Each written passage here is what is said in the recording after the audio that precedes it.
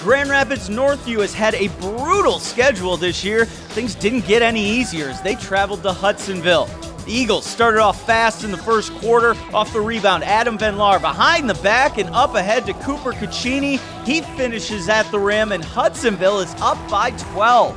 Second quarter, Northview turning up the D. It's Malik Clincy with the rip. He's going to go the other way for the two-handed jam.